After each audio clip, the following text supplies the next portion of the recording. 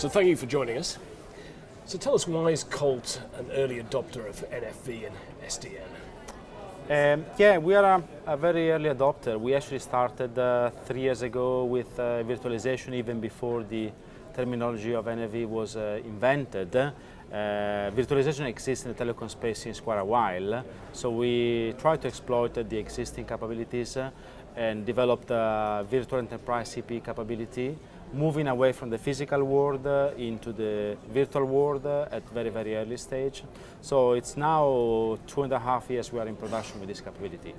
We also developed SDN in data center to hook up our network with our IT service offering.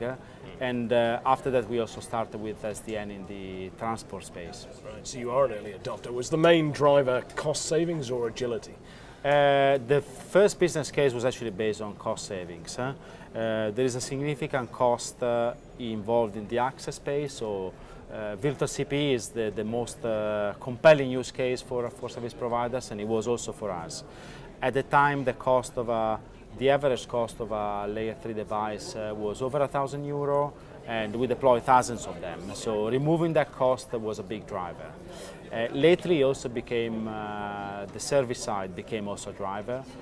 Once you start to remove the physicality of the service, then a number of scenarios materialize. You can more easily give the customer the opportunity to change service parameters like the bandwidth. You have much less constraint.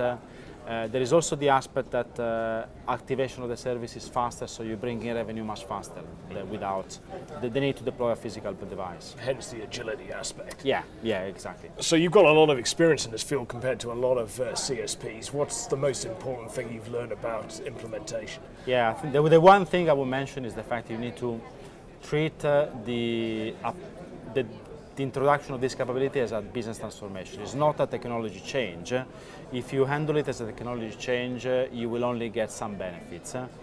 The business aspect of it is very important. You're going to change the way you operate the network. The telco people in operations are used to a certain type of capabilities, and moving into the virtual world is a change, significant change for them.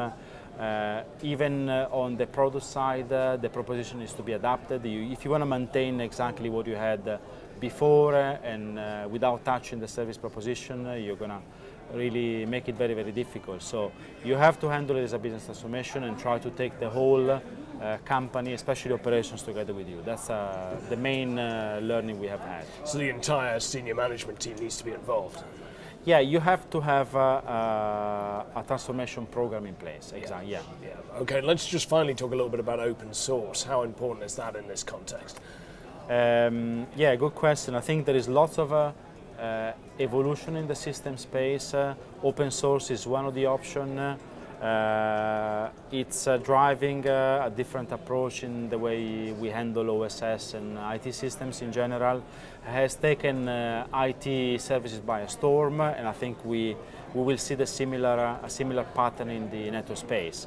At the moment, you still have to mix up different ingredients in the recipe, and open source is one of them. Right, okay, so it's early days for open source, essentially. Yeah, some of the initiatives are very interesting, but maybe still not fully mature, and I think it's up to us, for us also, to try to take them forward. But definitely will play a more significant part in the future. Okay, Mirko, thank you for those insights. You're welcome.